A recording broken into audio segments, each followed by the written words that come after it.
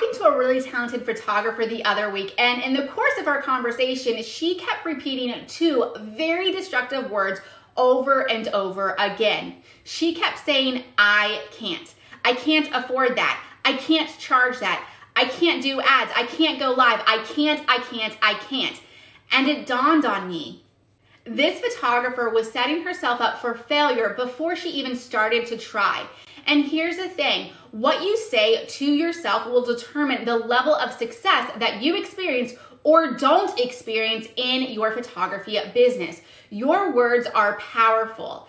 If you tell yourself that you can't do something, you won't even bother trying. And if you somehow manage to try, you certainly won't put forth the best effort because you believe it's a failure from the start.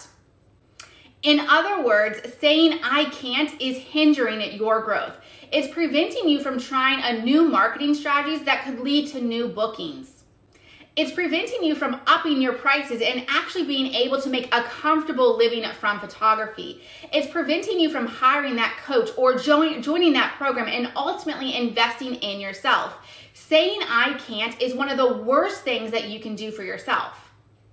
So this week, I'd like to challenge you to be aware of how often you say or think that way. When you catch yourself saying, because we all do this from time to time, but when you catch yourself saying, I can't, I want you to challenge that thought and replace it with, how can I? How can I afford that? How can I add to my photography collection so I can charge more? How can I learn how to do ads? Or how can I learn how to do lives? Or insert whatever marketing strategy that you want to learn. Replacing your I can't with how can I will open your mind to thinking about the tangible things you can do right now so that you will not be held back.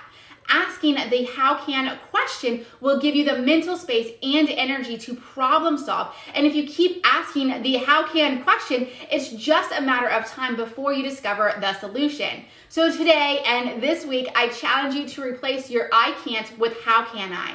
I believe you can, and it's just a matter of figuring out how. Go ahead and follow for more tips like this.